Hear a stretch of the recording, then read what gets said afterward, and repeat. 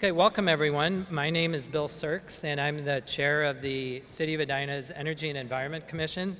Our topic tonight is what's up with the weather, which we couldn't have asked for a better day to talk about this. So anyway, and I got to congratulate our speaker, Paul Douglas. A lot of times weathermen or weather people say, I only forecast the weather, I don't really control it, but we all know better. So thank you for having just a wonderful example of what we're talking about and how our climate is we are impacting the climate, and that does impact weather, particularly on days like this. So thank all of you for braving the elements and coming out tonight and hearing about the topic and what we can do working together to try to make a difference on this. So starting now, first thing we'd like to do is play a short video welcome from Senator Al Franken, and then I'll introduce the mayor and get to the rest of the program. Hi, I'm Al Franken. I'm sorry I couldn't join you today for your annual environmental discussion, but I want to congratulate you on your leadership. Bringing everyone together each year to address the important issues of climate change and the environment is a model I hope others will replicate. I want to highlight the great work of the organizers of this event, including Mayor Hovland, Edina's Energy and Environment Commission, the Community Foundation, Xcel, Centerpoint Energy, and the Center for Energy and Environment. By joining forces, you've made Edina a Minnesota leader in reducing your carbon footprint by investing in energy efficiency and renewable energy. I'm so proud that Edina has set up Minnesota's first commercial PACE property assessed clean energy program and has completed 2 projects under it. Edina has taken an all-encompassing approach to sustainability, and as a result, it is one of just 4 cities in Minnesota to receive the Step 3 designation from Green Step City, a very impressive accomplishment. While you're achieving great things in Edina, I'm working in the Senate to address climate change and to promote clean energy. As chair of the Energy Subcommittee on the Senate Energy and Natural Resources Committee, I'm developing legislation to further support the energy efficiency and clean energy work that you do here. I've also been happy to collaborate with many folks from Edina through my Back to Work Minnesota initiative. I'm so happy we've been able to work together to retrofit buildings, saving building owners money and creating jobs by promoting energy efficiency and renewable energy. There are so many opportunities to move forward with energy efficiency and renewable energy projects in Edina.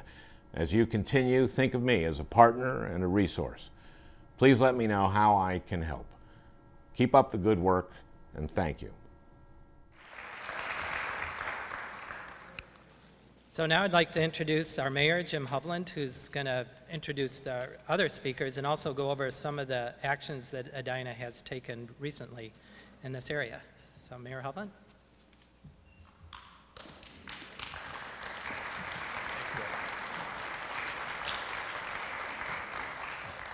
Well, good evening, everyone. I noticed that one of the folks down here thought the microphone sounded a little bit echoey, and does it seem that way? It seems that way from up here. Stand back further.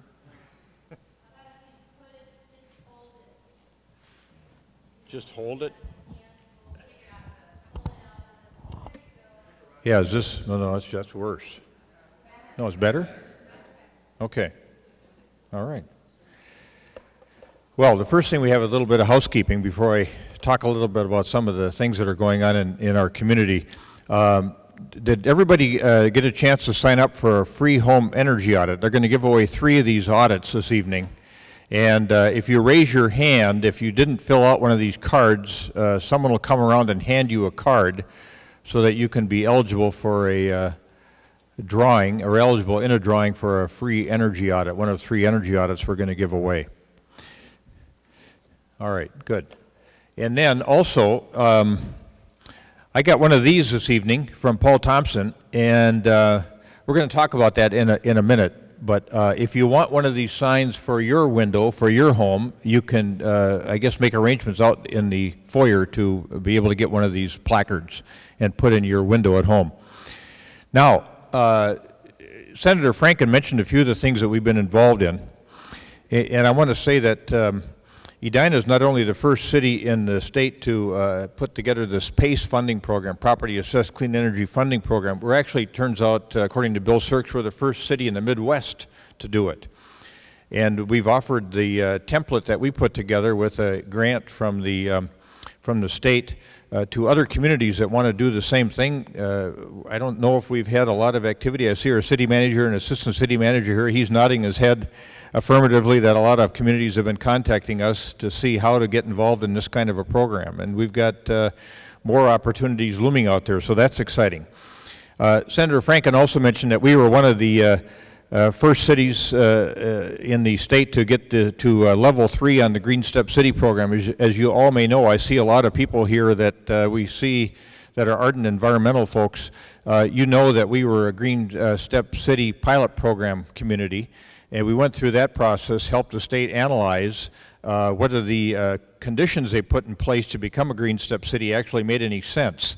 And I think led by a lot of folks on our Energy and Environment Commission, we found out that most of them worked and some didn't work quite as well as we thought they should for establishing state standards. I'm looking around and seeing a lot of folks from our Energy and Environment Commission. I want all these folks to stand up. I see Diane back here and Paul and Bill. Would you stand up so people can see, because these are the folks, at least some of the folks on the Energy and Environment Commission. Big help, big hand. When I signed with the Council's authorization the U.S. Mayor's Climate Protection Agreement back in '08, we then formed an Energy and Environment Commission, and we have talent galore in our community on this Energy and Environment Commission, and you saw many of them just stand up, and they have been just doing stellar work for us. Some of the other things we've been involved in, we've got the bike lanes and the movement towards living streets, more walkability, bikeability on the non-motorized, in a non-motorized way. It's going to also help us become a more healthy community over time. You know, we laid in about 10 miles of bikeway. We were the second city in the state to do something that was this, I don't know if radical is a good word, but it was innovative. Let's use that word instead.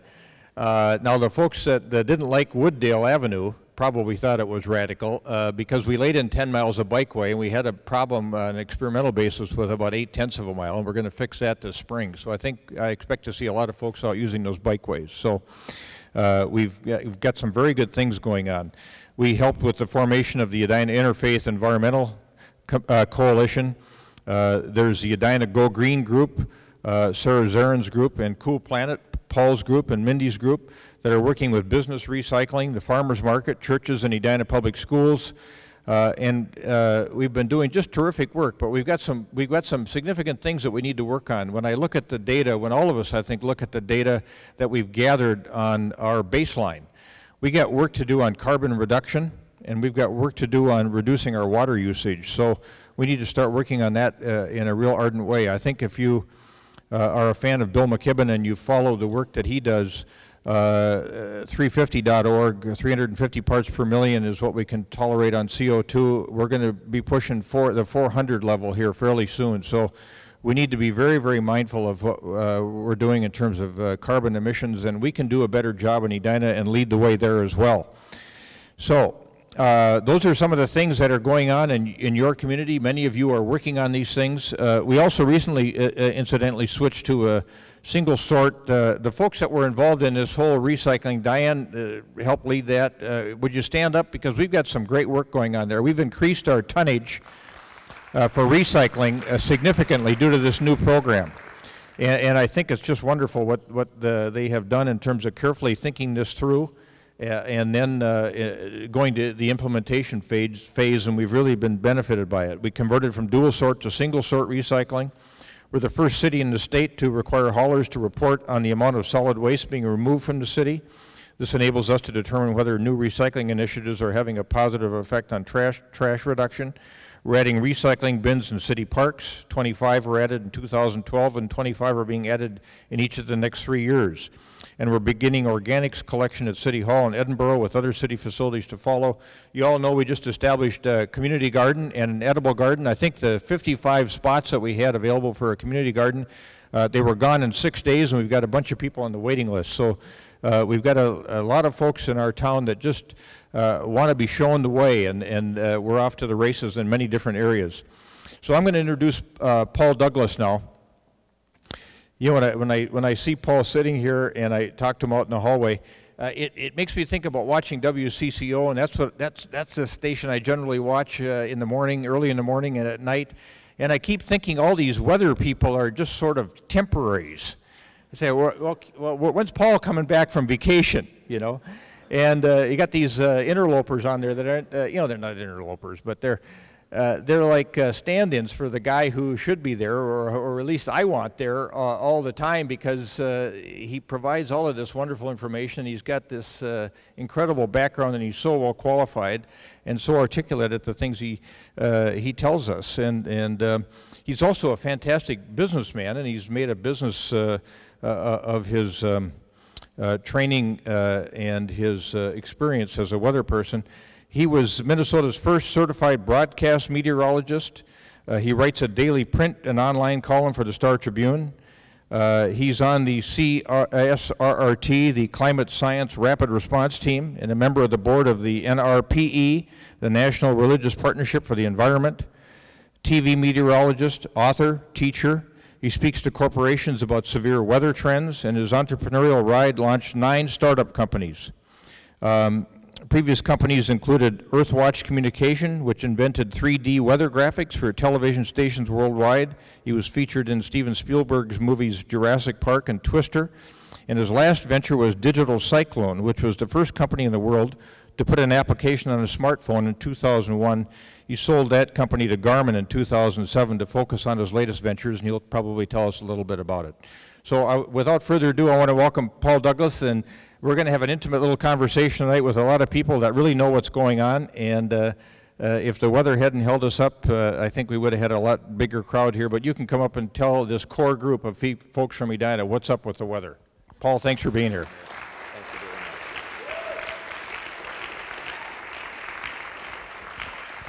Thank you, Mayor. Thank you very much. I'm amazed anybody's here tonight. Hornets are hardy. I did not realize that, but I'm impressed. And I tell people, you know, global warming is probably something of a misnomer. Yes, the atmosphere is warming, it's uneven. Global weirding is probably a better descriptor of what we're seeing worldwide, and one of the things that really got me interested in this topic. So let me see if I can call up the right presentation here.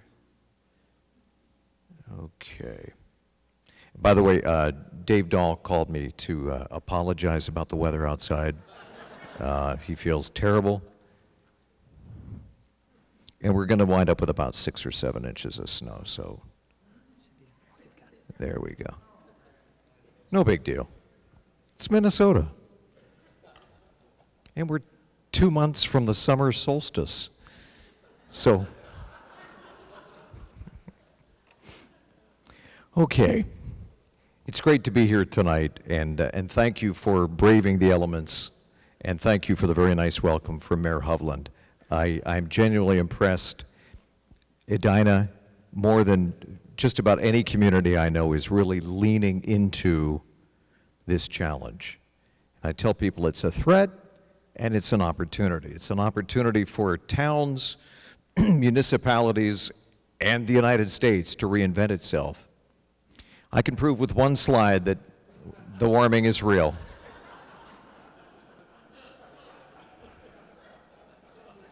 Thank you, everyone. Any questions? We have to try to keep our sense of humor, which is hard to do some days. And, you know, I get this all the time. Every time it snows, I'll get 10 emails. Hey, Paul, where's your climate change now? Where's your warming now, Paul? It snowed at my house. Like, first of all, if it ever gets to the point where it doesn't snow anymore in Minnesota, we have a much, much bigger problem. So be glad it's still capable of snowing outside. And the other thing I say is, can you see the globe from your window? You know, I think we're hardwired as human beings to what's in front of us. What's today's threat? What do I have to worry about now? It's harder keeping that global perspective, and that's one of the challenges that we're faced with. But again, weather is, will you need long johns or shorts tomorrow? I think I know the answer to that. Climate is the ratio of long johns to shorts in your closet. Weather is CNN headline news. Climate is the History Channel. So I tell people you have to keep that into perspective. Meteorologists obviously track the weather, day-to-day fluctuations in the atmosphere. Climate scientists keep that global perspective over decades, centuries, millennia. And keeping that global perspective is tricky, and this is why a lot of television meteorologists, one of many reasons why they don't cover it during their weather reports. I tried at CCO, and to their credit, they gave me just enough rope to be able to try to cover this on the air. But it's a challenge, you know, in a 3 or 4 minute weathercast to be true to the climate science. The other thing with television, we all know it's a popularity contest. Everybody on television wants to be loved, because if you're not loved, you're not renewed, your contract is not picked up. And you know that the minute you start talking about climate change, you will invariably alienate 10, 20, 30% of the viewers. So the news directors are very uncomfortable when their meteorologists start dabbling in climate change, because they can almost hear the TV remote controls switching to another channel. So many days I felt like I was swimming upstream. But this had nothing to do with Al Gore. My conversion, for lack of a better word, I'm a skeptic. And I tell people, it's good to be skeptical. You should be skeptical. But persistent cynicism in the face of overwhelming scientific evidence, not a great way to conduct policy. And it's a slippery slope into an abyss of ignorance. So, when it comes to the climate puzzle, it is something of a paradox. A lot of people say, well, we need more data. Let's wait. We're not really sure. This could be natural. Our kids will figure this out. Maybe our grandkids. Our grandkids are going to be pretty pissed. And I tell people what I honestly believe. Your kids, your grandkids are going to ask, what did you know when? And what did you do about it? Were you part of the solution? Did you sit on your hands? Did you kick the can down the road? There's a good friend of mine. Are you open to new data? A lot of people, who wouldn't say, of course I'm open to new data? But it turns out that many people are not open to new data. And if you don't trust the scientists, are you willing to dig into the science yourself and not rely on Uncle Joe's blog posts or Rush Limbaugh, who, by the way, is an entertainer? If you get your climate science, if you get any science from talk radio, it's a problem. For me, it was no overnight epiphany. And again, it had nothing to do with a movie. I noticed in the 90s, just tracking the weather, living the weather, that something had changed. And then I got to wondering, why doubt the climate scientists? What motive do they have to mislead? Is this really a global conspiracy? Why? And in general, I am skeptical of conspiracy theories. The tinfoil hat crowd. I just have a lot of questions about conspiracy theories. I'm a serial entrepreneur. I love to start new companies.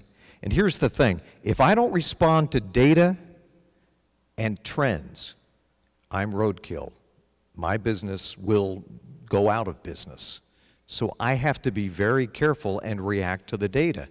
And I noticed in the 90s, after being skeptical in the 80s, I thought James Hansen was premature in '88 testifying before Congress. But then in the 90s, living the weather, it seemed as if Mother Nature had picked up a DVR, put our seasons on fast forward, and turn the volume of extreme weather up to a 10. Suddenly, average weather had shifted. And I started talking about this in the Star Tribune and also CCO, and I was amazed by the pushback that I got from some people. For some people, they just didn't even want to contemplate that this could be happening. So again, this whole concept of normal weather, the weather has never been normal in Minnesota. We just go from one extreme to the next. But the velocity of those changes and the frequency of weather extremes began to shift, at least as far as I was concerned, in the mid and late 90s. And Exhibit A of global weirding outside your window to be getting this kind of snow in late April is unusual, but it may be tied into changes in the Arctic, and we're seeing more of what I call black swan weather events here in Minnesota and worldwide. Things that just make you shake your head and ask, what the heck was that? Like 2010, when we had 145 tornadoes in Minnesota, most in the country. There were professional storm chasers in Oklahoma who were coming to Minnesota to chase tornadoes. By the way, 2011, probably the most severe since 1816. Yale did a study.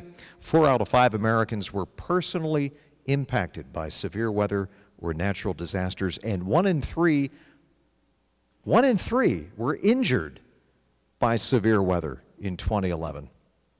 We're seeing some changes, some apparent shifts. Of course, we all grew up with Tornado Alley. We don't live in Tornado Alley, but we do live in Tornado Cul-de-sac. We're very, very close. And yet, in recent years, some of the most violent, some of the most deadly tornadoes have touched down east of the Mississippi, Dixie Alley especially, Alabama, Mississippi, on up into Hoosier Alley. And that's a problem because the public, not quite as weather-wise as you go east. Oklahoma people know what to do, not so much in Kentucky and Alabama. But we see this apparent eastward shift. Then, of course, last year, just off the scale, freakishly warm. So here's last year, 3 to 5 degrees above average. Here's average, whatever average is, going back about 130 years. Data from NCDC, the National Climatic Data Center. And here's 2012. I got this photo from Lee Freilich. March 27th of last year. Magnolia trees in full bloom on the campus of the U in St. Paul. And he said, Paul, this is what we consider to be a business as usual scenario. This would be typical of what the climate models are predicting for the year 2090 in Minnesota. We got a glimpse. We got an early glimpse. And people say, well, it's cold outside, so that means global warming is a farce, right? Well, the folks at NASA, among others, keep an eye on global anomalies, and we've had 334 months in a row of worldwide temperatures above the 20th century average. Here are the anomalies for 2012, all of 2012. Yes, very warm over North America, much of Asia, and Europe as well. But 10 of the 11 warmest years on record worldwide have taken place since 2000. And these changes in the Arctic are very worrisome. Here is the extent of the polar ice cap, September 14th, 1984. Here we are last September. So notice the change, 30 years. And some people say, well, so what? Well, it turns out that we've seen about a 75% loss in ice volume in the Arctic in just the last 30 to 40 years. And it's happening faster, much faster than the computer models projected. Computer models don't do a good job with melting ice in general. And so when people say, well, those alarmist climate scientists, I go, you know what? If anything, they've been ultra-conservative about what's happening in the Arctic. Here's the IPCC projection. This was the prediction of how Arctic ice would diminish out to the year 2100. And here was last year. This is happening well ahead of schedule. And what's happening in the Arctic may be trickling down to our latitude. Something called polar amplification. If you warm up the North Pole, you decrease the temperature gradient from north to south, which decreases the wind speed. Suddenly the winds, the jet stream winds, become lazy, and you don't have that progression from west to east. Weather gets stuck in a rut, and that's what we've been seeing the past couple of years. And if you're under a big bubble of high pressure, it means drought and extended heat. If you're under a storm, it increases the potential for flooding. So this is what we're seeing, this propensity for atmospheric holding patterns that amplify either the heat or the moisture. And again, last year we had a very positive phase of the Arctic oscillation, which kept our winds howling from the west, from Vancouver, a very mild flow for just about the entire United States. Then we had record melting of Arctic ice, and we had a bubble of high pressure, warm high pressure over the North Pole, which displaced the cold air that should have been over the North Pole farther south, over Hudson Bay. So I know it sounds strange, but connecting the dots, and this is from Scientific American, by the way, you can make a case, a fairly sound case, that changes in the Arctic are in fact impacting our weather.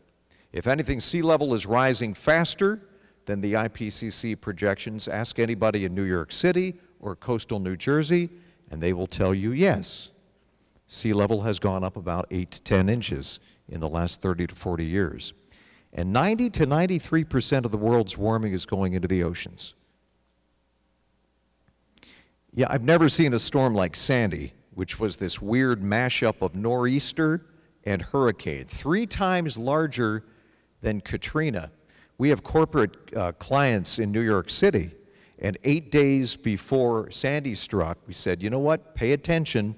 The European weather model is pulling this superstorm right into the Northeast.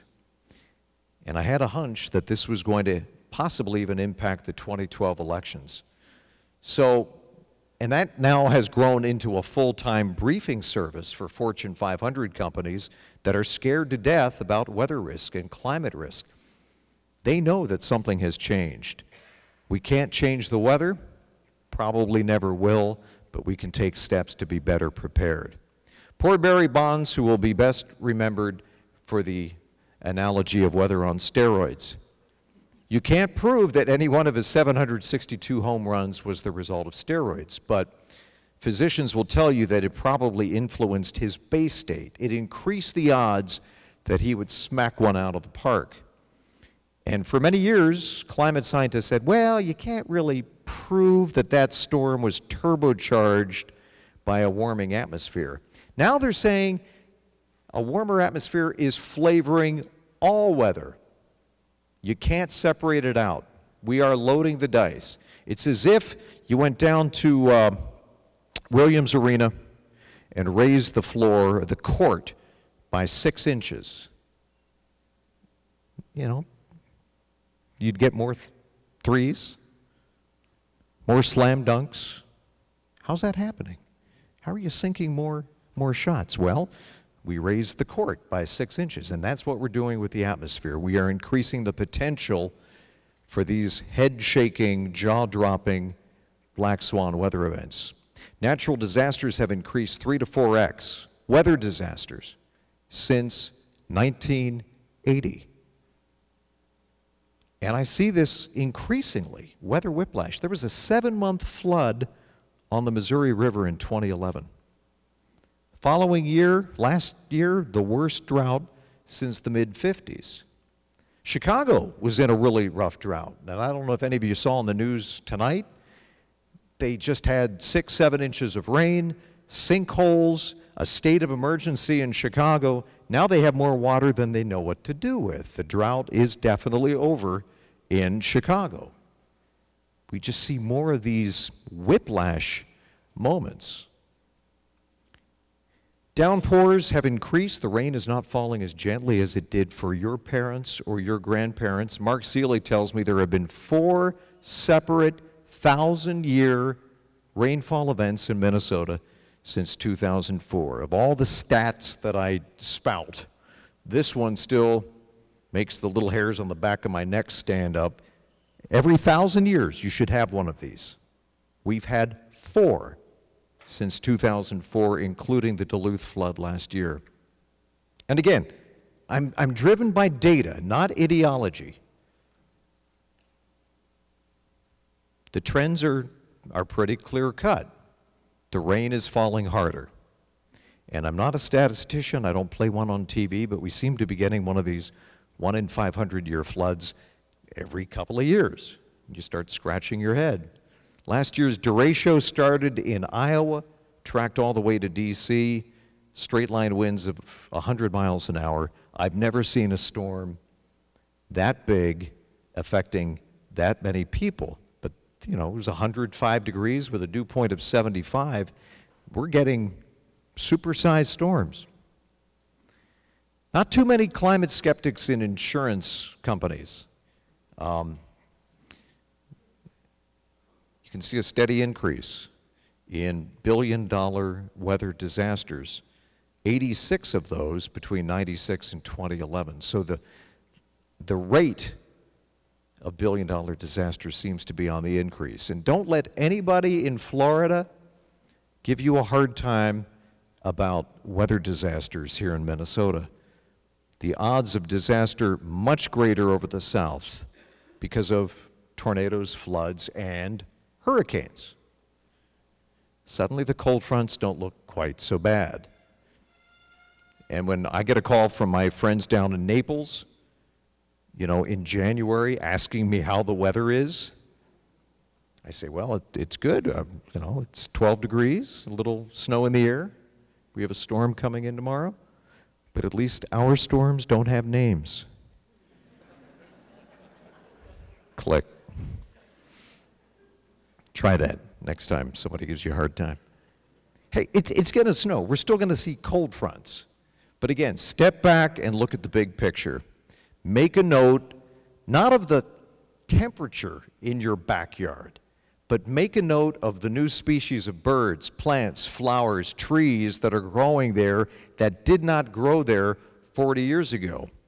Much of the metro now in climate zone 5. That's a relatively new occurrence. We're seeing this 100 to 150 mile northward shift in vegetation. The question is, none of us take Minnesota's quality of life for granted. I worked in Chicago 3 years. I never once heard the expression quality of life. And that's not a knock on Chicago, but we have something very special and very unique here. And I grew up on the East Coast, and I've been all around. There's nothing like Minnesota. And I'm just concerned that what we've been able to enjoy, will we be able to pass this on to our kids and our grandkids? Our winters, current one notwithstanding, are shorter, on average. Think about it. I mean, yeah, this is a little worse than average. Typical winter, we get 55 inches of snow. This winter, we'll wind up with 60, 63. Okay, we've had a lot worse than that. When people complain, I say, look, average 22 nights below zero. That's the 30-year average, 22 nights below zero. Anybody want to guess how many we've had this year, this winter? 9. Very good. Weather-wise crowd. I'm impressed.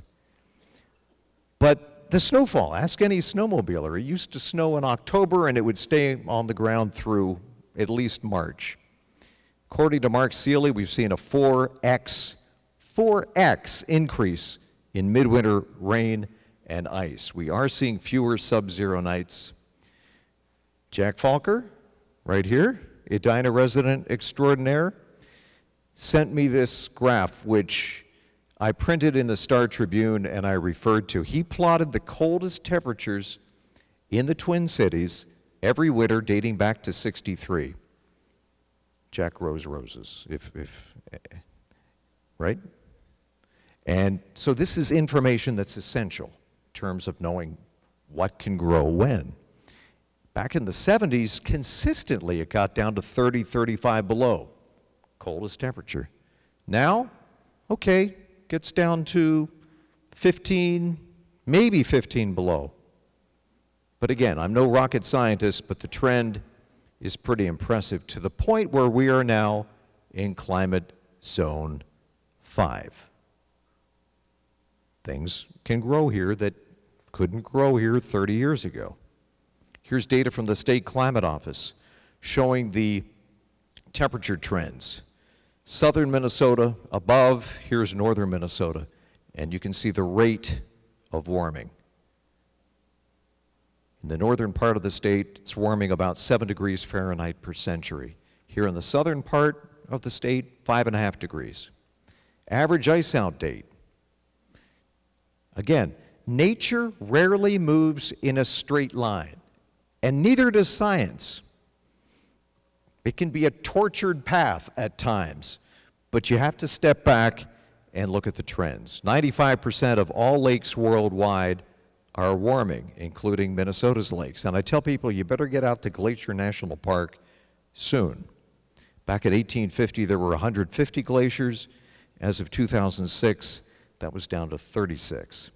Another marker, and there are a lot of markers.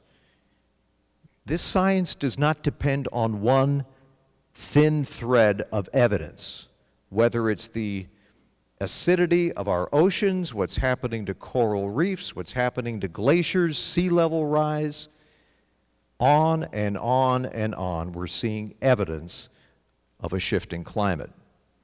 So the forecast for Minnesota, increasingly warm and dry. When it does rain, it's going to come down harder. Tropical rains.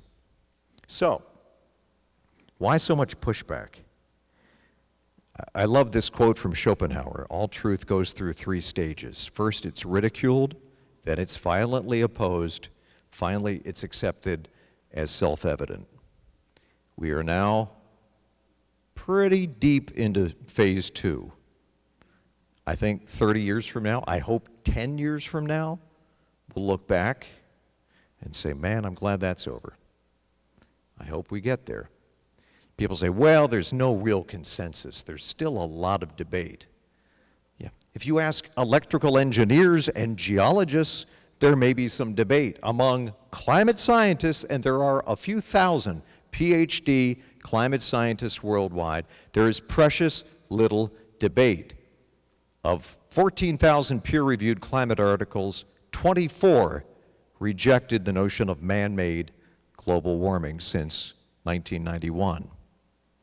We're releasing about 7 million metric tons of greenhouse gas into the atmosphere. And here's one of the problems, one of the challenges. It's clear, it's odorless, it's colorless.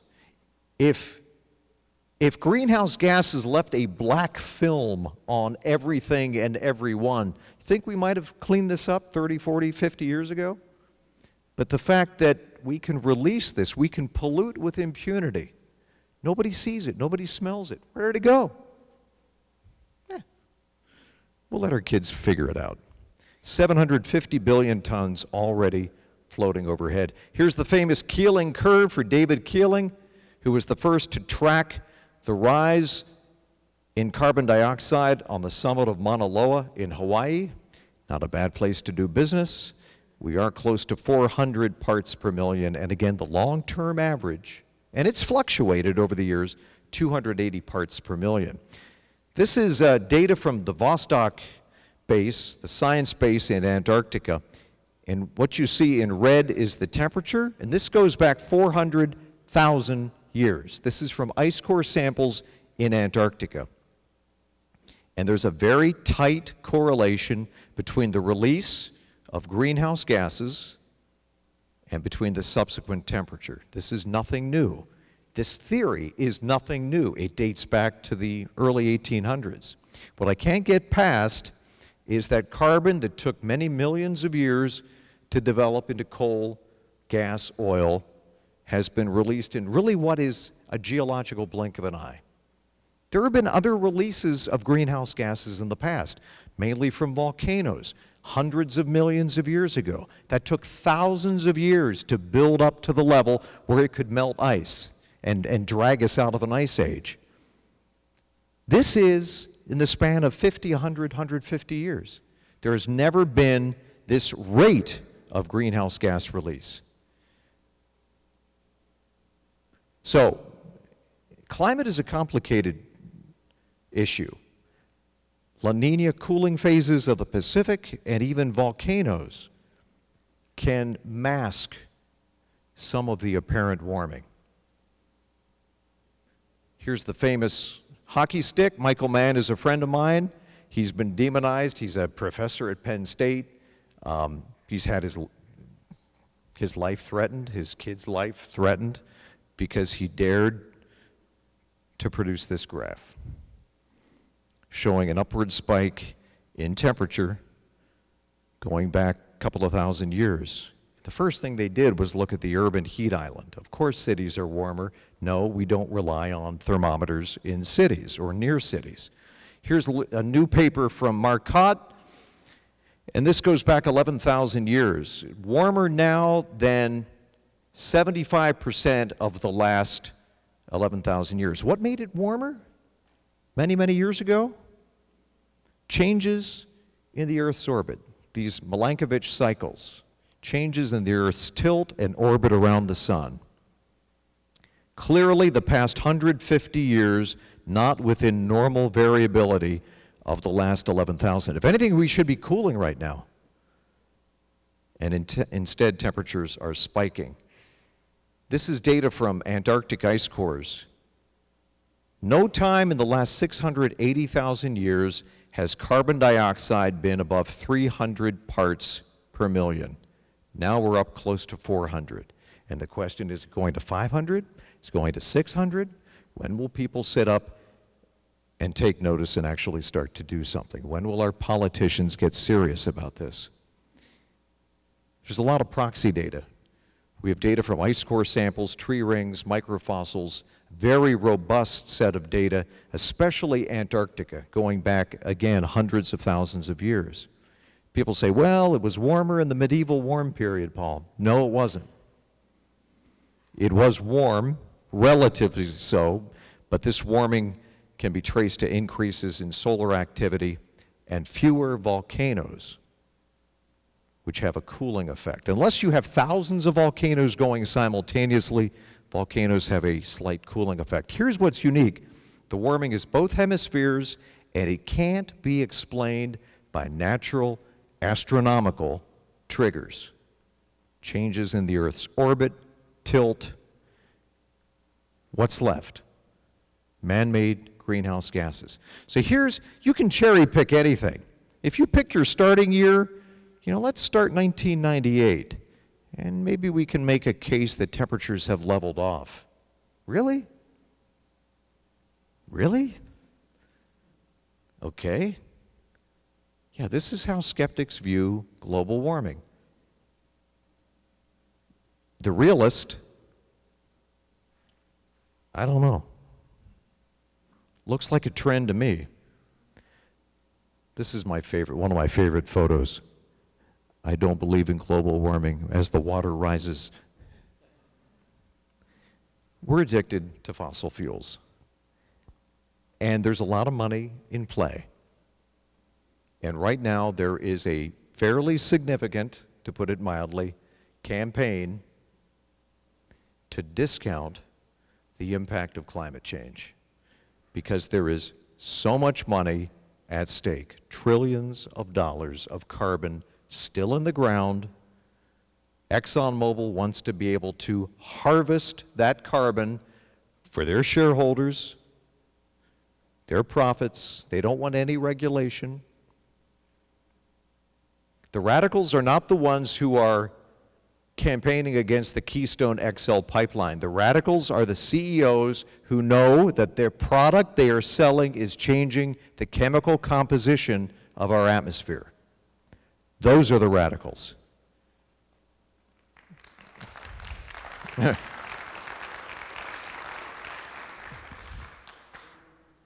This reminds me a lot of the 70s. Remember when Philip Morris trotted out the pseudoscientists who said, well, it's tragic what happened to Aunt Betty. And yes, she smokes 3 packs a day of Camels. But you can't prove that smoking 3 packs a day of Camels killed poor Aunt Betty. And there was a time in the 70s when some of us sat back and thought, you know, they may have a point. Scientifically, can you connect the dots? Now, we look back at that period of mass psychosis and insanity and say, of course, smoking increases the potential for lung cancer. You're really going to argue that? So this is the whole smoking debate times 1,000, because there is so much money at stake. And the media loves a good food fight. It's good for ratings. If people sit there and agree, who wants to watch that? Let's get a protagonist and an antagonist, and let's have a food fight. And so let's get a couple of skeptics who may not be climate scientists, but they're really interested in this topic. And we'll have them debate climate scientists, and it'll make for wonderful television.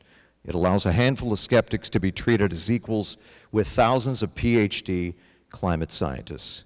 Skeptics usually don't publish. In fact, they almost never publish in peer-reviewed journals. They publish on their blog, on their website, and then people forward that, and people mistake it as science. Often these websites, these papers, are funded by energy companies or lobbies, and I tell people, if you get an email or a web link, follow the money. Science is not about opinions, it's about a process. And sometimes it seems to me that people want it to be democratic. If enough people raise their hand, maybe we can change the science. It doesn't work that way. It never has. Other theories have been tested. The first thing they looked at was the sun. Turns out the solar constant has decreased since 1985. If anything, we should be cooling. We are, in theory, on our way to another ice age. Looking at the long-term track record of Earth. Other people say, well, it's the volcanoes. Turns out the state of Florida emits more CO2 every year than all of the world's volcanoes. There's not much debate in the military or in insurance circles about what's happening with our climate. General Anthony Zinni, we're going to pay for this one way or another. We will pay to reduce greenhouse gas emissions, and we'll take an economic hit of some kind, or we'll pay the price later in military terms, and that will involve human lives. How long are we going to keep sending our kids to protect the oil supply lines? I have a son in the Navy who just graduated from the Naval Academy, and it makes me nuts thinking that he might have to defend the oil supply chain so that we can fill up and go about our lives. There has to be a smarter way to do business. I sat down and talked to John McCain, one of my heroes. By the way, I am a Christian, I'm an Eagle Scout, I'm a Republican, and I think climate change is a real concern, which makes me the equivalent of an albino unicorn. But 2007, we were welcoming Iraqi war vets back, and it was at the Hilton in Minneapolis, and I sat at his table, and I said, Senator, is it possible that this could just be a fluke, an aberration? And he rolled his eyes at me, and he said, Paul, I just got back from the Yukon. A village elder presented me with a tomahawk that melted out of the permafrost. He said, the odds of this being random, a coincidence, are slim to nil. How do we get from there to here? Who said this? I'm proud of having been one of the first to recognize that states and the federal government have a duty to protect our natural resources from the damaging effects of pollution that can accompany industrial development. Anybody want to make a guess? Ronald Reagan is right. The Gipper. I wonder what Ronald Reagan would think of what's happening now, the impasse in Washington. I think he'd shake his head. I don't know what he'd think. But the Republican Party actually, it was Nixon who started the EPA. It was Teddy Roosevelt who launched the Park Service. It was Republicans who came up with a version of cap and trade for acid rain. Here's the thing. I'm an entrepreneur. It's a threat and it's an opportunity. There will be millions of new jobs created to come up with alternatives to sucking carbon out of the ground to keep the lights on. And the question is, will those jobs be here in the United States? Will they be in China? Will they be in Finland? Will we be innovating? Solving this problem is going to require a level of innovation and reinvention. This is our energy moonshot. It's ours to lose. This is something America does better than any country on earth, innovating. And if we miss this moment, our kids and our grandkids are going to pay a price. People say, federal debt, yes, this is a problem. $16 trillion as of yesterday. And then I asked them, what about environmental debt? What we're leaving to our kids and to our grandkids. And it really does come down to a question of morality. There are nearly 1,000 references to caring for God's creation in the Bible. Almost 1,000 in the New Testament and the Old Testament. Luke doesn't mince words. Man has been appointed as a steward for the management of God's property, and he will give account for his stewardship. We are stewards. We are accountable. And I close with one of my favorite Proverbs. It's a Native American saying. It says, "We do not inherit the earth from our ancestors. We borrow it from our children." And I want to thank you for everything you're doing, the role you're playing. I want to thank Edina for being a leader in this space, hopefully inspiring more towns around the state to do the right thing and realize that you can do something good for the environment and save money at the same time. You can actually save a little green by going green. This is going to require a social movement. You ask kids anybody under the age of 30, they do not discount climate change. Their parents might, their grandparents might. Most people under the age of 30 take this very seriously. And that's what I tell politicians in D.C. Your constituents increasingly are going to be taking this very seriously, and so should you.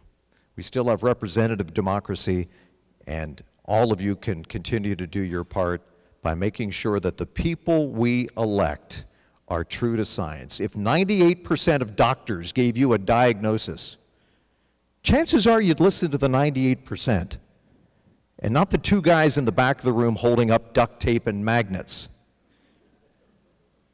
And yet when it comes to climate science, part of it is we don't want to believe. It's easier to deny. It's easier to turn the page. If it ever gets to the point where we ignore legitimate science, God help us. We're not there yet, but the actions of this generation are going to be critical in getting this problem under control. And I'm still a naive optimist. We're going to figure this out. Thank you very much.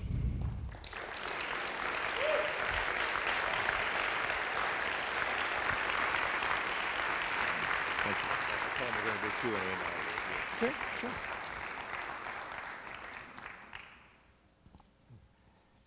Well, Paul has to leave fairly early tonight, and he knows he can get out of Edina with no problem.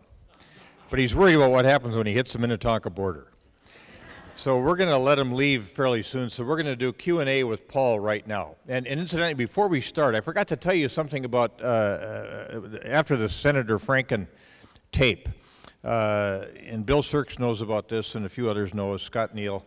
I got an email about 3 weeks ago from Senator Franken's office.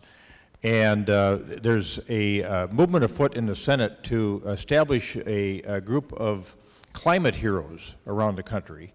And Senator Franken nominated us, the city of Edina, as a climate hero. Now, we don't know anything about what's happening out there other than that nomination internally. And so I got way ahead of myself. I said, well, what do we have to do? You know, we have to go somewhere to get this award. And hey, wait a minute, you're way ahead of her. So we don't know if we'll get it or not, but we've been nominated in the Senate for being a climate hero, the Minnesota nomination. So that's a great, great thing. Yeah. Now, we've got some folks with microphones, I think, that are ready to address audience folks. I'm going to hand this back to Paul so he can answer questions. Preferably yes, no questions, please. Easy questions. Sir. Hi, my name is Paul. I just have a question. If somehow magically today we stopped producing CO2, would it just come down gradually? Would it stay where it is for hundreds of years? What's the recovery, I guess, is what I'm looking for. CO2 stays in the atmosphere for about a century, and that's one of the problems. You know, unlike sulfates, regular pollution, you go to China right now and you can't breathe the air, you can't drink the water, you can't, in some cases, eat the food safely. But the point I'm making, that is sulfate pollution. The stuff that you see that makes the sky yellow, that settles out after a few days or a few weeks. Rain brings that down. CO2, methane, chlorofluorocarbons remain in the atmosphere for a very long time. So if we could somehow magically bring all greenhouse gas emissions down to zero, somehow, by government decree, we'd probably still warm another ½ degree. And that, nobody really knows what the tipping point is. There's a lot of concern that if it gets warm enough, that permafrost in the Arctic begins to release methane, that you have methane deep in the oceans, and that if you warm the oceans enough, could that methane automatically release into the atmosphere and accelerate? So there's a lot of concern about what is the tipping point. We are basically running an experiment on the atmosphere and hoping that it all works out, which is probably not a great way to move forward.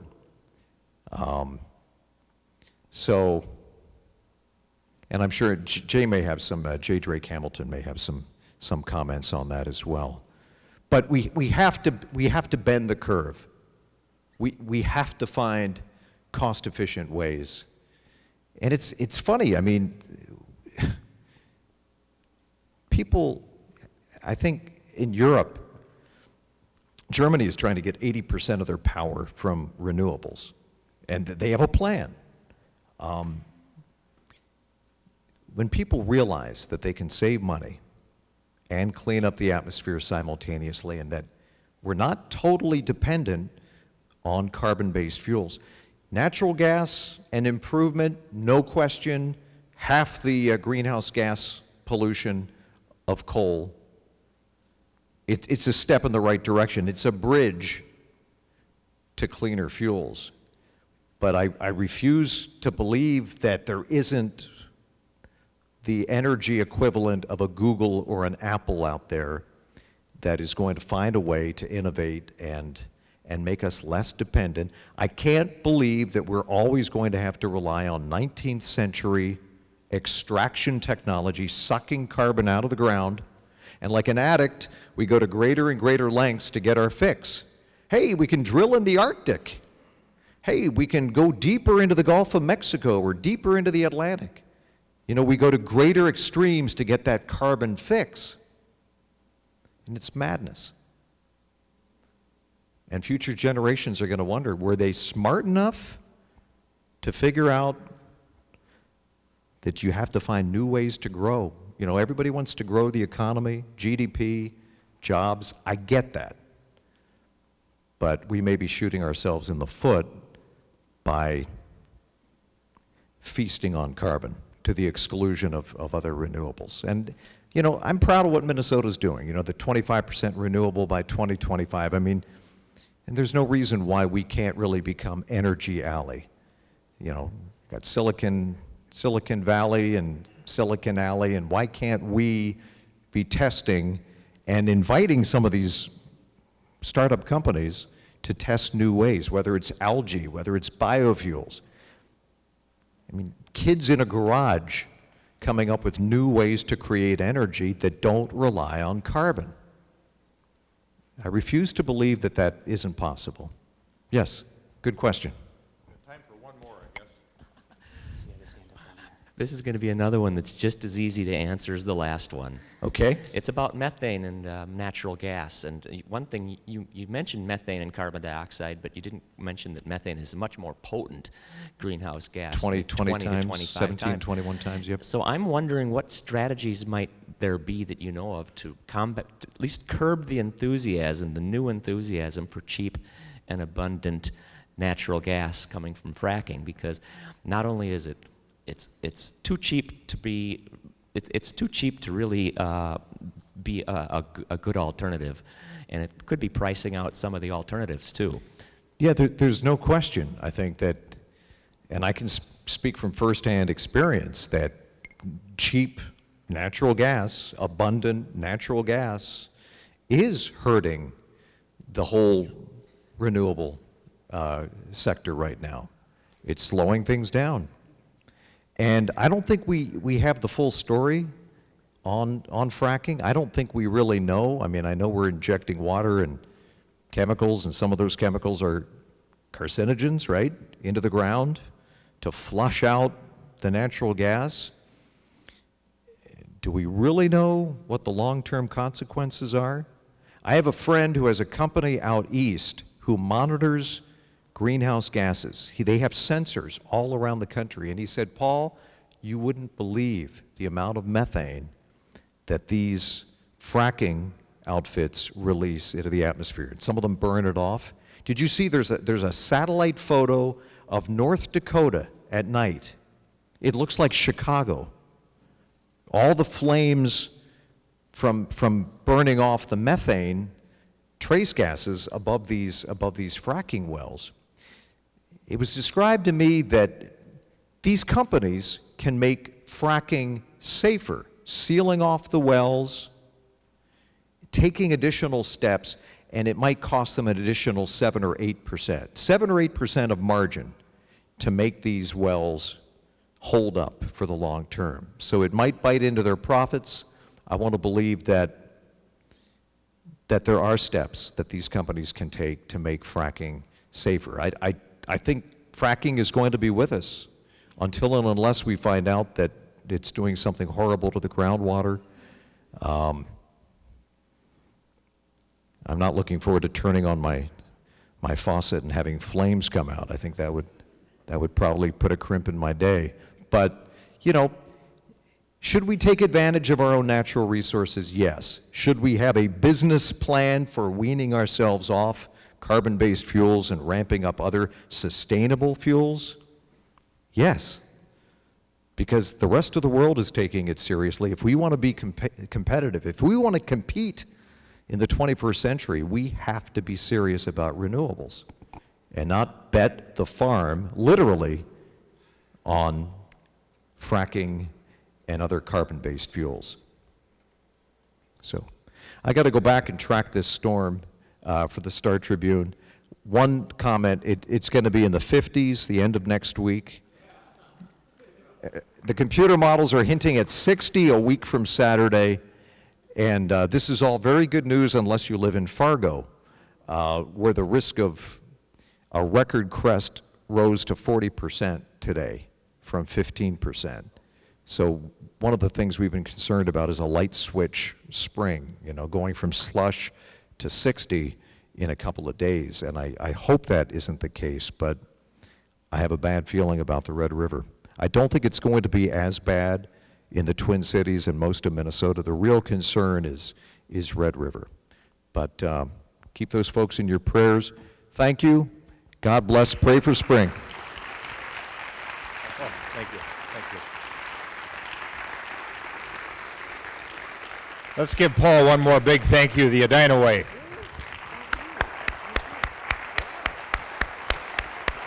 Hey, how about that? Yes, they are.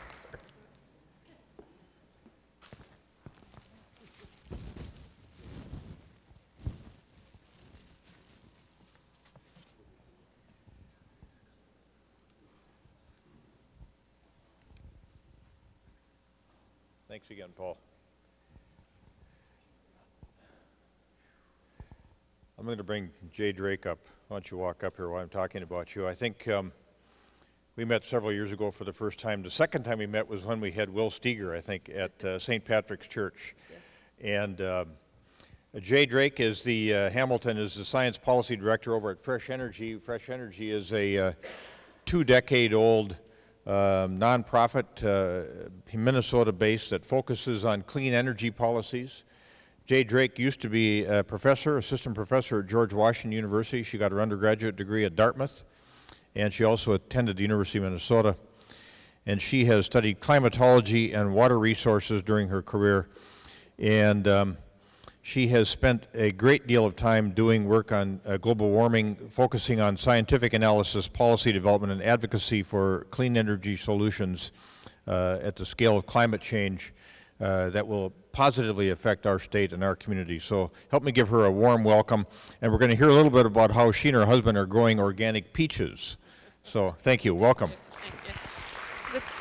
Thank you. And I'm really happy to be here in Edina, and I just want to say while the mayor is up here, my friend Polar Explorer Will Steger and I have done about 200 presentations together around the country. The best one we ever did was across the street at the Catholic Church here with the Edina Community Foundation in the city of Edina. The most successful event, 1,000 people. Everyone who was anyone in Edina was there that night. That's what I heard from the state legislators. The students from Edina High School were there and were superb, and we really got a lot of momentum out of that event. That was in 2006, so Edina really is a climate leader. Thank you. All right, thank you. My job tonight is to give you the good news. The good news of what Minnesota is doing and what Minnesota can do, and the implications for cities like Edina are very obvious, and I will give you recommendations along the way. First of all, I want to tell you just a few words about our company, Fresh Energy, which is based in St. Paul but works throughout Minnesota and the Midwest. We were formed by Minnesota citizens who were absolutely aghast that Minnesota is a big energy user state, buys about $20 billion worth of energy, mostly from other states and countries every year, and we're a small state. Because we have no oil wells, natural gas wells, coal mines, uranium mines, but we use a lot of those products. And 20 years ago when we were formed, Minnesota had no plan to ever do anything differently, to ever move toward energy independence. And the founders of Fresh Energy knew two things. Knew that Minnesota, even 20 years ago, had this wealth of wonderful conservation and environmental organizations. Per capita, we must have more than any other state. We have great organizations in Minnesota, but we did not have an energy policy advocacy organization devoted to changing the rules of the game at the state and the federal level so that we could move forward on clean, efficient energy to combat global warming and to build our economy around clean energy jobs.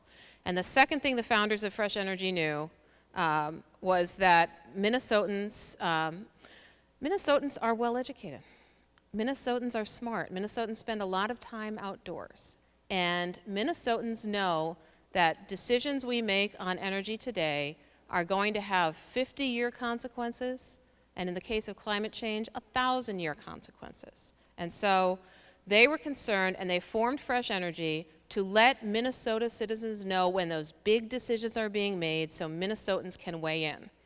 The founders were very concerned that too often 5 people on the Public Utilities Commission or 201 people in the legislature were making 1,000-year decisions with not enough public input. So we'll show you ways that you can have more input going forward. First, a few words about the science. People asked me, I was on WCCO radio this afternoon. They called up, they wanted to do a story about, well, what global warming? And they didn't know I was about to get into a car from St. Paul and come to Edina to talk about what's up with the weather, so I told them about that. And then they also said, well, how do you know? And I said, one of my favorite movies earlier this winter was Lincoln. And what Abraham Lincoln specifically was doing in 1863. The other thing that Abraham Lincoln, one of the many other things he was doing in 1863, is he was grappling with a Congress that even in 1863 was dealing with new technologies, new medical science, all kinds of new scientific information, and the people who were elected to Congress did not have the scientific and engineering and health background to properly understand and digest all of that before making decisions about all of that. Sound familiar? And so what he did was to set up a set of scientific advisory boards called the National Academy of Sciences, the National Academy of Medicine, the National Academy of Engineers, not to make policy, but to guide Congress in making policy. So the National Academy of Sciences is a gold standard among scientists. You can't just apply to be in it. You have to be selected. We have a few members who are here in Minnesota. We're very proud of them. Every couple of years they get asked by Congress, kind of in a cantankerous mood by Congress, is climate change real? And one of the last times they were asked that was in May 2011, and here's what they said. So it's important whenever you're surfing the internet looking for information, you could find anything you wanted on the internet. You can find whatever question you're looking to resolve. You can find whatever answer you want. But on climate change, it's important to get your answer from climate scientists, and this is a great place to start. And I always like to reiterate for people, it's very important whenever you're talking about climate change to mention these bullet points, and I'll let you read them for yourselves. Because for some of the people you're talking to, this is the first time they've ever heard this. And we can't let that continue. So we have a good background. This was just published in Science. This is the projection of the end of the era of stable climate and the nearly vertical rise in temperature, and this is in degrees Fahrenheit, which is the temperatures that we all understand, projections for temperature. So this is what we need to forestall. One of the callers I got on WCCO AM radio this afternoon was someone who said something about it being arrogant to assume that humans could change anything about the climate. That the climate has changed in the past, and he pointed out to me, remember I've studied for a PhD in climatology at the University of Minnesota, so I do know that there used to be glaciers, and I know why there used to be glaciers, and I know we should be heading into a new glaciation now. But that climate has changed in the past, which is certainly true. But I said on top of that, we are pushing the climate harder, that it is changing 100 times faster than in the past. And that is the rate of change that we need to deal with. So how is Minnesota doing? Because what is important as we think about climate change and global warming is to think about what is our place in this and how do we operate at our highest level of ability. And the first lever that we can push as Minnesotans is in Minnesota. But we can't ever stop with Minnesota because we need to take it to the national level, and I'll give you some examples of that. In 2007, a few months after that forum in Edina, just a few months after that forum in Edina, which was one of about 50 that year, the Minnesota legislature passed in a strong bipartisan fashion. About 91% of the legislature voted for the Next Generation Energy Act. I see some members of the Next Generation in the audience. Thank you for being here. It's why we passed this legislation that did three important things.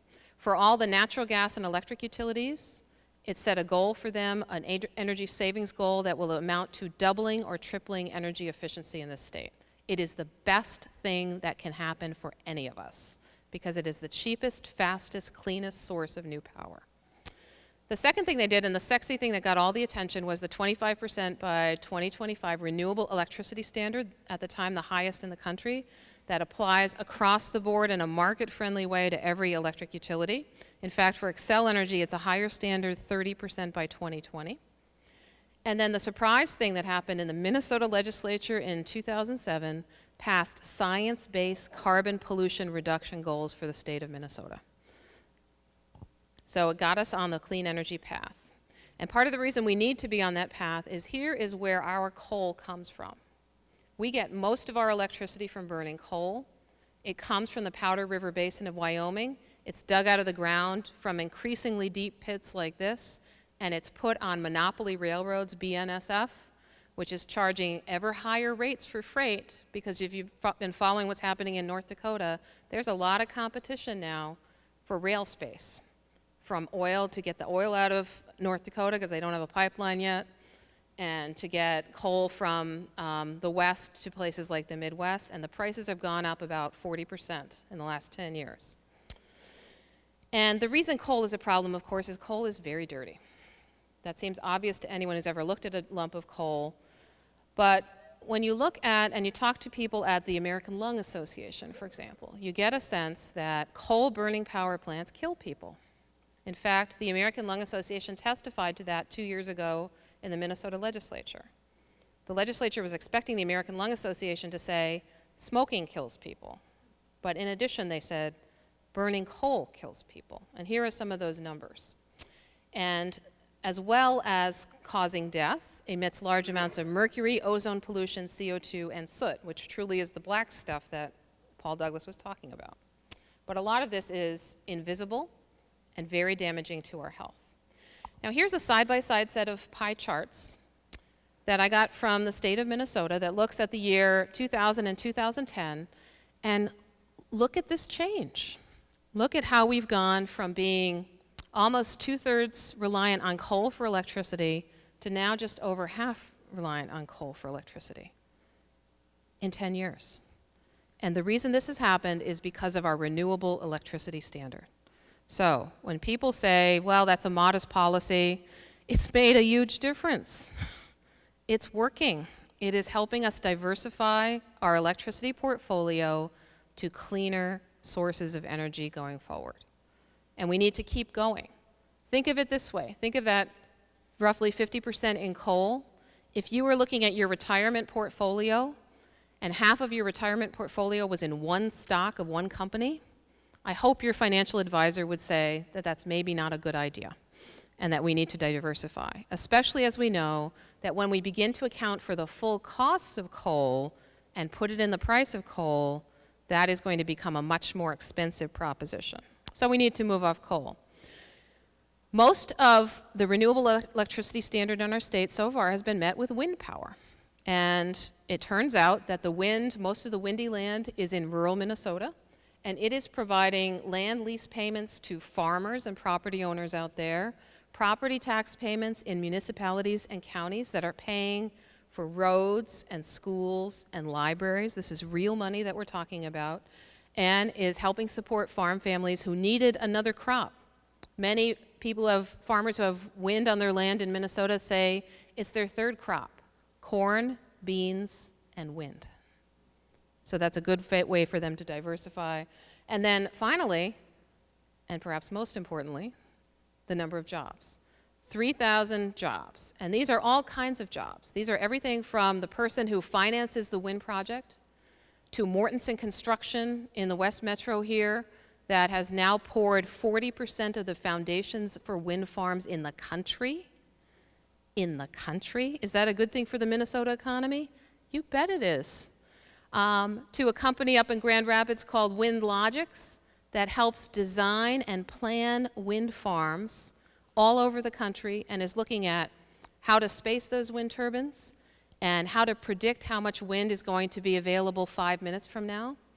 And they employ 24 PhDs in Grand Rapids, Minnesota. Is that a good thing for the Minnesota economy?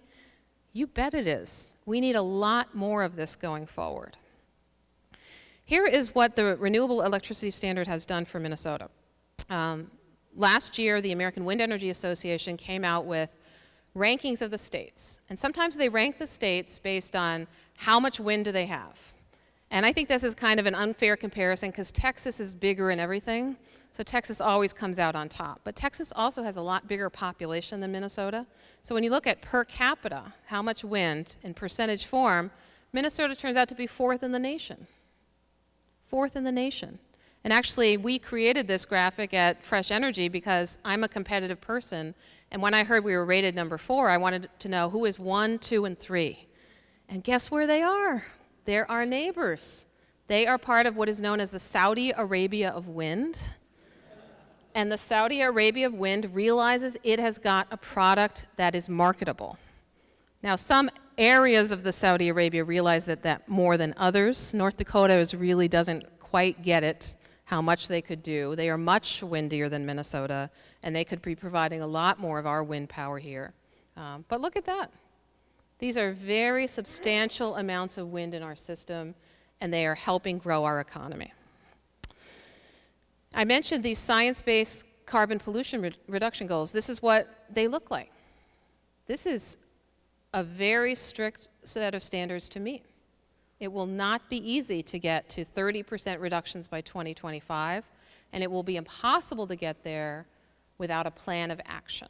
So what we're looking for the Dayton administration to provide is a real plan of action and get moving forward on that. And they need to do that in the next year or so that we can meet those standards going forward. If we're going to be serious about those standards, we better have a good handle on where those emissions are coming from.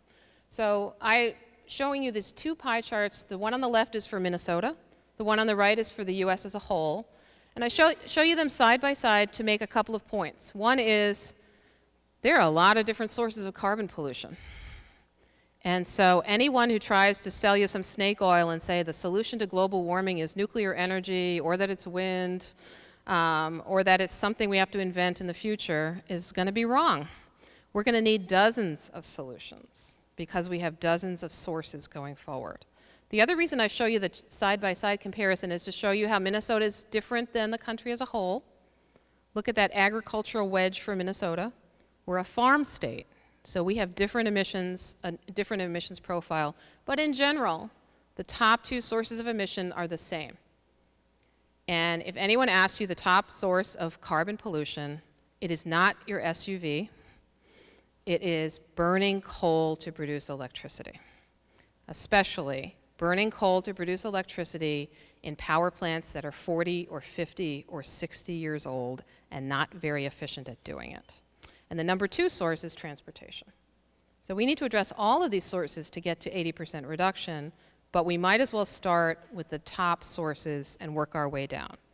So we have a handle on the problem. We also have a lever, a set of solutions to the problem. And one of those is people say, especially after, I think, last evening's vote in the Senate on a different topic, but it seems to a lot of us that Congress is stuck and is not able to make much action or not take any action on really any topic. Really? Show me where they've taken some action. And especially for climate that may have to wait a couple of years. Here's the good news. We don't have to wait a couple of years for Congress to pass a comprehensive law to reduce greenhouse gas emissions. It turns out that they passed the law in 1970. It is called the Clean Air Act, and we are 4 days away now. I know this because Earth Day is my birthday, from Earth Day. From Earth Day. And very shortly after Earth Day, a series of environmental laws got passed into law and signed by President Nixon, and the very first one was the Clean Air Act. And here's what the Clean Air Act looks like. So when you read the law, it is all about protecting human health and welfare. It is not about polar bears. It is about protecting human health and welfare. It will also protect polar bears if properly used, but the main goal is protecting human health and welfare. The framers of this legislation were smart. They knew in 1970 that they didn't necessarily know in 1970 all of the things that we could possibly put into the air that might be damaging to human health, and that they better have a way to periodically check in with toxicologists and scientists to see the state of the art, to see if there were any emerging problems that we needed to deal with. And so there are scientific advisory boards to the Environmental Protection Agency, which advises on the Clean Air Act. And in fact, by virtue of that compelling science, in 1990, the Clean Air Act was very significantly updated and signed into law. Those updates were signed into law by another Republican president, George Bush I. And now we're finding, in more recent years, that the scientists are telling the Environmental Protection Agency that we need standards for mercury, ozone, soot, carbon, because these items are damaging human health. That set of 4 pollutants. Remember, you saw that on the slide under what's coming from coal, that we need to regulate these in order to protect human health and welfare. That Clean Air Act, when it was marshaled through and improved in 1990, the leader in the Minnesota delegation was Senator Dave Durenberger. And at the time, as now, Minnesota has 10 members of our congressional delegation. At that time, 5 of them were Republican and 5 Democrats. Dave Durenberger took on the task of trying to get 100% of them to vote yes for the Clean Air Act. And he succeeded. So 100% of the Minnesota delegation voted in favor. 89% of the US Senate voted in favor. Remember a time when we could have bipartisan progress based on human health and environmental improvement, and Minnesota was a leader in that. And when this law was under attack, still under attack, but when it was under attack in 2011, Dave Durenberger wrote into the Star Tribune, and here's what he said. He pointed out the track record of illnesses prevented and deaths prevented from the Clean Air Act, and couldn't see why there would be any reason why you would want to weaken that. That, of course, we want human health to improve over time. I'm going to skip that one, I think. But our work is not done.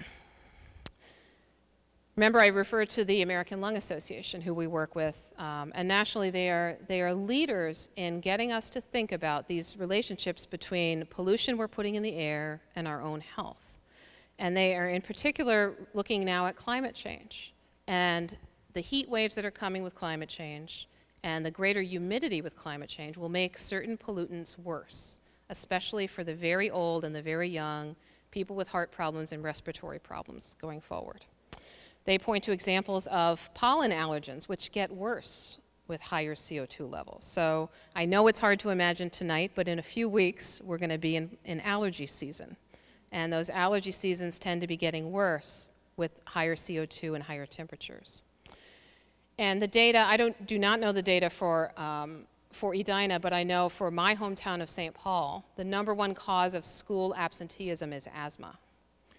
And obviously this is a problem for education and for families and for those kids who suffer from that.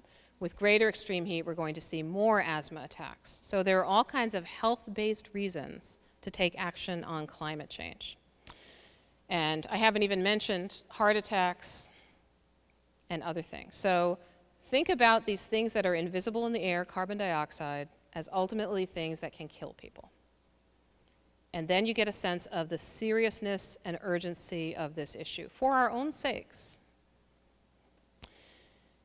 And here's some more good news. Although right now there's no nationwide limit on carbon from power plants, there's no limit. And I stress that because there was a poll that was just done that asked people what they thought about this business of, government regulating carbon emissions from power plants. And people said, well, people of all political stripes said that's a good idea.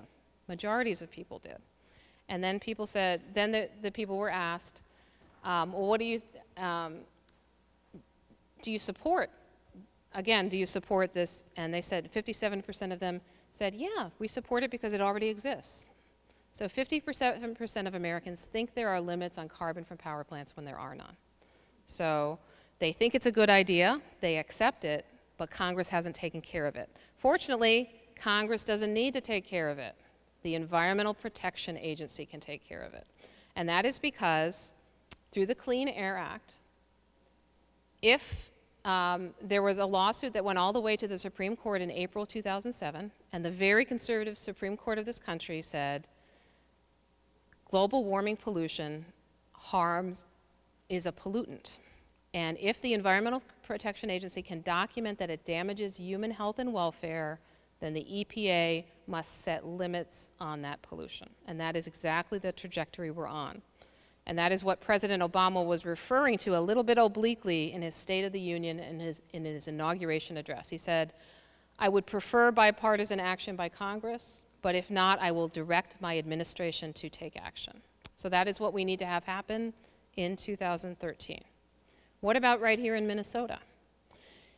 I'm happy to say that a number of the organizations in the room here, as well as Fresh Energy, are part of a groundbreaking diverse campaign called Minnesota Clean Energy and Jobs. We just formed it, we announced it 2 months ago, and now there are 62 partner organizations in the campaign. The most recent ones to join were the League of Women Voters of Minnesota, and they include energy companies, faith groups, youth groups, environmental groups, conservation groups, and 10 labor unions. And we are working together on a campaign to improve Minnesota's clean energy policies. And what drove us to form together to take action, it's a partnership of a size I've never seen in 17 years of doing this work in Minnesota. Because we're taking Governor Dayton's challenge, which he gave to this legislature. He said, in 2007, we had a bipartisan consensus, and we started Minnesota down the path to clean energy, and now we need to take the next big steps forward on solar energy and wind energy. And we need to do it for the benefit of future generations, for our kids. And he was right. And so we think that we need to move the dial on that 25% by 2025 renewable electricity standard, and we need to look out to 2030 and increase it and strengthen it to 40%. There is no technical barrier why we couldn't get 40% renewable electricity on our electric grid. So we need to move in that direction. We need to do that this year. We need to finally get in the game on solar energy. We need a separate 10% by 2030 solar electricity standard that applies to all the utilities. 16 other states already have this. What's at stake for Minnesota is this. The legislature had testimony 2 weeks ago from Bloomberg New Energy Finance out of New York, who were invited into the legislature to say what has happened with the price of photovoltaics, of solar electric panels. And Bloomberg New Energy Finance began their 2-hour discussion by saying this. They're saying, we're a company, and we have clients who hire us because they are interested in making investments that will have hefty returns, and they want to know whether solar is such a good investment. And then he mentioned they also have clients with kind of different interests, like the State Department and the Pentagon, who are interested in protecting the military forces and interested in new development all around the country that's going to be more sustainable. So they're interested in solar electricity too. And then he went on to testify that the price of solar electricity globally has come down since 2008 by 80%. So solar is coming. It will soon be at parity certainly within the next 15 to 20 years with other sources of energy, but we can't wait for that to happen because in 15 years, when everyone is putting up solar, will those solar panels be built in New Jersey and China? And will Minnesota have the installation capacity so that we can hire fellow Minnesotans to get those installations done? We need to create the solar manufacturing and installation marketplace in Minnesota, and we need to send the signal to companies, Minnesota is a place to do business because we've got a standard that is going to drive generation. We need to get that done this year. And we will start to see the deployment that will be the local sources of energy that Minnesotans tell us in poll after poll they want to see more of. We know that people love solar. The Minnesota Environmental Partnership did a survey in January of this year of where you want your future electricity to come from to supply your utility, and 87% of Minnesotans said they want solar energy, and 84% said they want wind energy. And those numbers are high across the political spectrum, and they are high across the state, in every region of the state. And so we need to get this done, and the legislature needs to get this done. And we also need to have a workable plan, as I mentioned, to meet these carbon pollution reduction goals. The way those two things are connected is this. Every time we deploy renewable energy, we cut carbon and we use coal plants less, and we are starting to close down coal plants in Minnesota. So we are making progress here going forward. I'm going to take, I think, a few questions at the end, but I want to just tell you a couple of the things that drive me going forward and to give you a sense of how you can help. We are having, as part of this Clean Energy and Jobs campaign, a rally and day at the Capitol on Monday, on Earth Day. And Governor Dayton will be a speaker at that event. And Will Steger will be a speaker at that event. And there will be a young person who is a leader in this campaign, and there will be a faith leader who's a member of this campaign, and businesses. And we're hoping to get 1,000 people to the Capitol, because on that very day, the omnibus energy bill that includes most of the things I've been talking about tonight will be moving through committees. We hope it'll be moving through committees. But I got to tell you, there has been a lot of testimony, especially from the utility companies, against everything I've said. And so we need to hear from regular Minnesotans going forward. I hope you will join us. Secondly, if you like this kind of approach, this analytical approach, but a very aggressive approach to moving Minnesota forward so that we can be a leader nationally, I hope you will support Fresh Energy. And we have a unique opportunity now through Earth Day, now through Monday. And if you stop by our table outside, I can tell you about this. We have a 100% match opportunity. If you donate money to Fresh Energy, the Energy Foundation will match it 100% through Earth Day. So that would be a big leg up for us and allow us to really boost what we're doing in Minnesota. We hope you'll take advantage of that match going forward. And I hope you'll be in touch with me going forward, because I'd love to work with all of you. Here's what keeps me going. I look around at audiences like this who've come out through incredible circumstances. I tell my colleagues who live in other places, yeah, we're having an extreme weather event tonight, and there'll be 7 inches of snow, and still there'll be 100 people, and they just cannot believe it. So it's wonderful that you're here. But you are also part of the generation that is the healthiest, wealthiest, best educated, most connected generation in human history. So when you're faced with a big problem and a challenge, like making economic opportunities out of climate change, of course we can do it, but we have to get started. Thank you very much.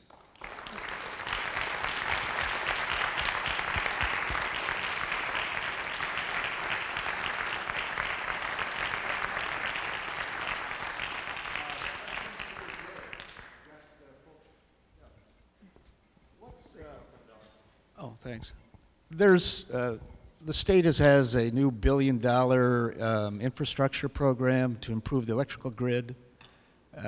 And what do you think the effect of this is going to be on increasing wind energy? I mean, there's more opportunities for smaller, individual farmers and that kind of thing? And I'm sorry, the sound is Boobing? getting garbled. Yeah. Sorry. Sorry.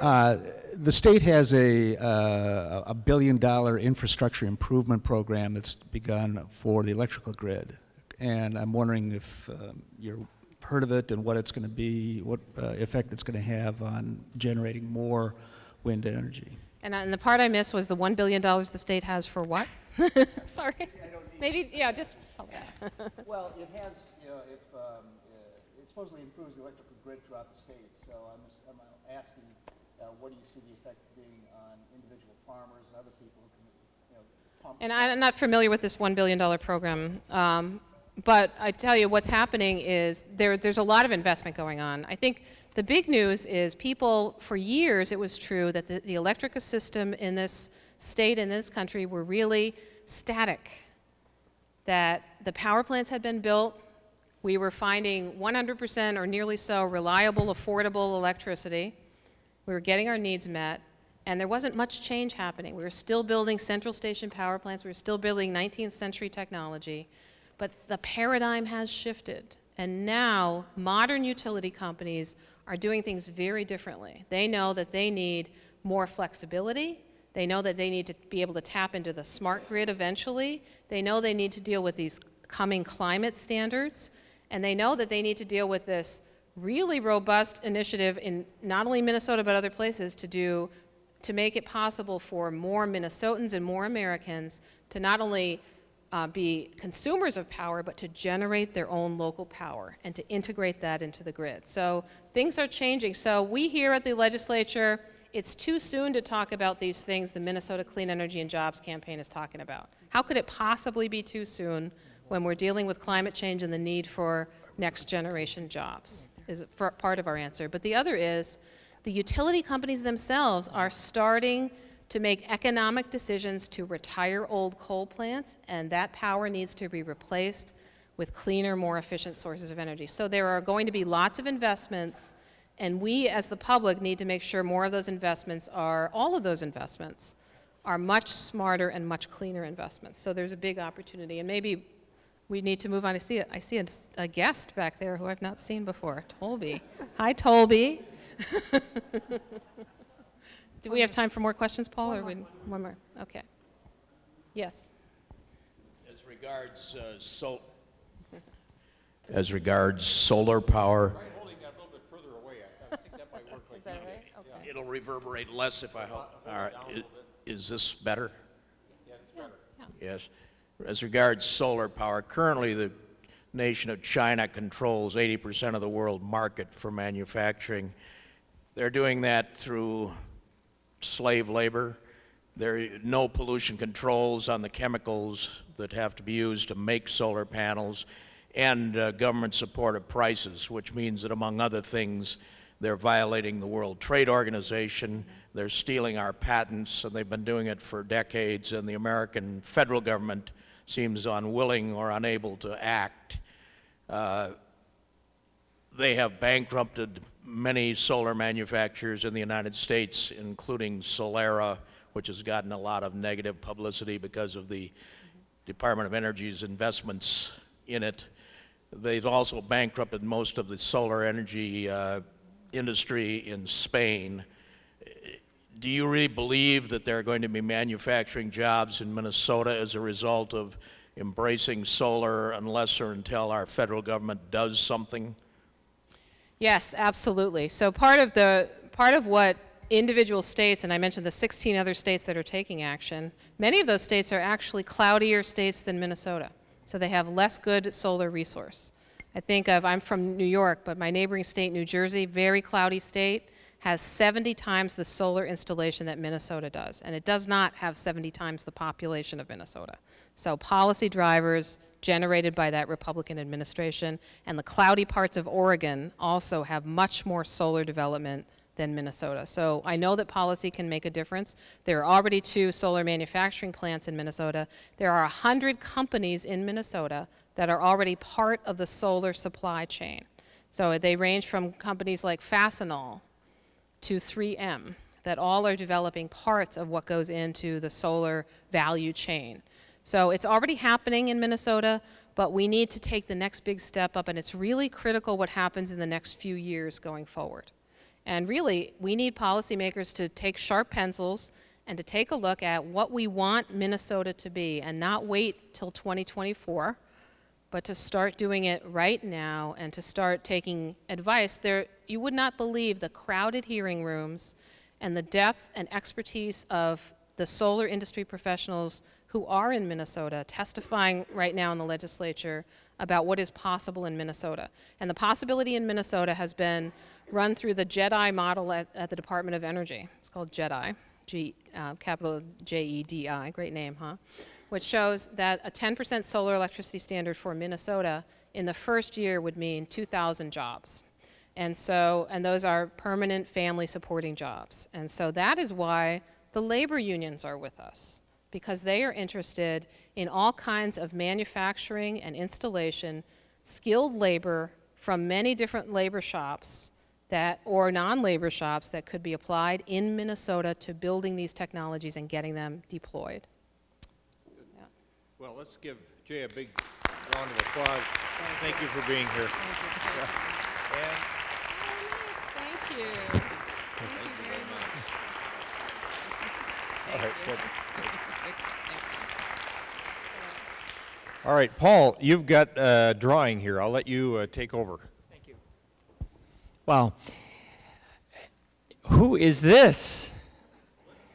Getting some help. It's Tolby. Every Edina kid knows who Tolby is. Hi, Tolby. Watch your step. Those are lovely shoes you have this evening. So who can tell me what Tolby means? Anyone? Turn off lights behind you. It was devised by a 10-year-old, and now kids all over Minnesota, through the work of the Center for Energy Environment, are finding out it's a smart thing to do. And the parents love it because it saves lots of money in their pocket. Mindy and I are working now in all the Edina schools to what do we do after Tolby? How do we really build the climate leaders that are going to move us into this new generation? And we feel the best way we can do it is make it easy for you. So Tolby, I know your fingers don't work so well, but will you fly around a little bit so people can see your tail? Look at that, CFL. Tolby, it's the Tolby Shuffle. So we've got a bunch of cards here from people who want to have a home energy squad visit. How many of you filled out cards? All right, we're going to see. This is a $300 value, and you're getting it for free. The rest of you can sign up. The Edina Energy Commission is buying down 30 more home energy squad visits for $50. So you can get a $300 value for $50 if you sign up with Judy at the CEE table right outside. And I'm going to have someone here with smaller fingers come up. Alana, would you help me, please? This is high tech. There we go. Now don't look. Reach in there. Our first winner, Aileen Foley. Aileen, congratulations. Aileen was one of the volunteers tonight with Meg Davidson. Number 2.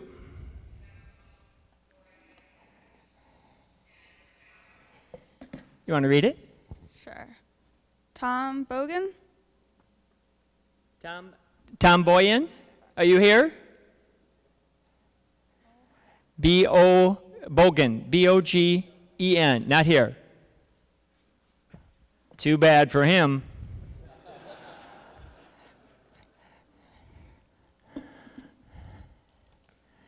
Paul Lang, a winner. This is truly a prize that keeps on giving because you're going to be saving month after month after month. And our last winner, Mark Rosenberg. Where's Mark? All right, congratulations.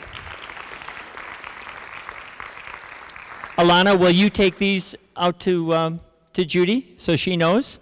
And when we're done here, we want everyone to go and sign up because that $50 thing is only for tonight. So if you want to get a rebate and get a home energy squad visit for $50, you have to sign up this evening. Great.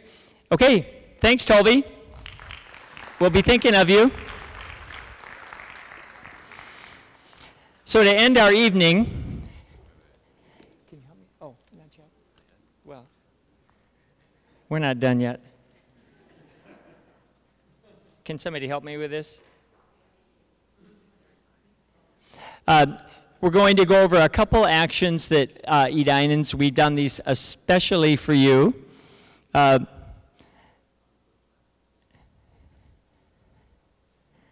Thank you. Okay, so this is the take action part. Most of you are here because you care deeply about what's happening with our climate and environment.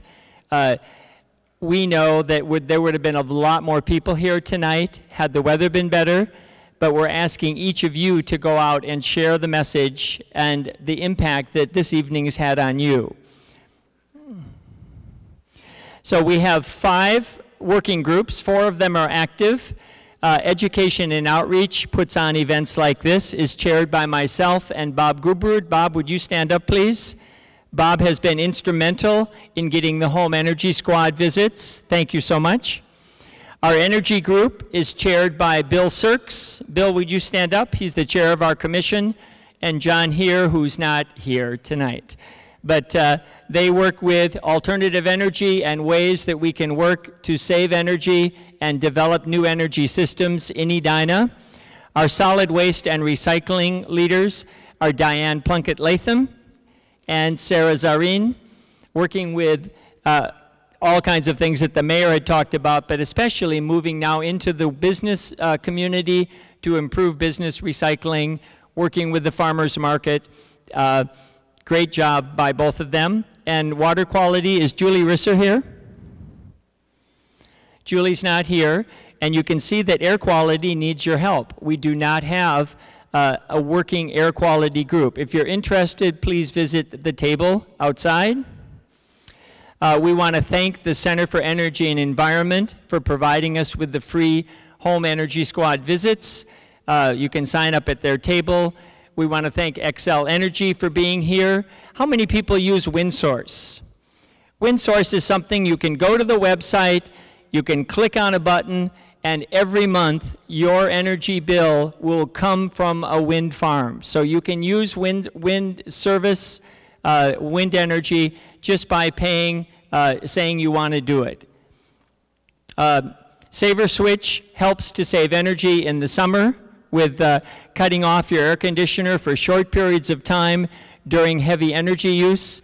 And the Solar Rewards program shows you that solar is within reach. It's time to cut our carbon. Tomorrow night, Edina has its first community garden. In 6 days, they sold all 55 spots. Mindy and I were signed up. We wanted to sign up, and we tried to, and it was too late. So we hope that this is the beginning of many community gardens. But tomorrow evening is the second of 3 workshops. They're free on gardening at the YMCA on York. The next one after that is May 17th. Jay had talked about the Earth Day at the Capitol. We have a flyer that you'll receive on your way out to help build legislative support. Next Thursday night, a week from tonight, the Edina Interfaith Environmental Coalition is having a free Greening Your Congregation workshop. If you have questions, see Sean Gashevsky or Joanne Knutson out at the table. And then on the 5th of May, also at Colonial Church, Cool Planet is hosting its 15th Concerned About the Climate Speak Up workshop with Dr. John Abraham on the science of climate and Dr. Christy Manning to talk about how to have effective conversations with your family, your friends, and move the conversation of climate solutions into your community. So we appreciate you being here tonight. The snow continues to fall. If you need to sleep here, maybe we can make arrangements. But we thank you all for coming, and thank you for all the people that have made this possible. Next year, we promise better weather.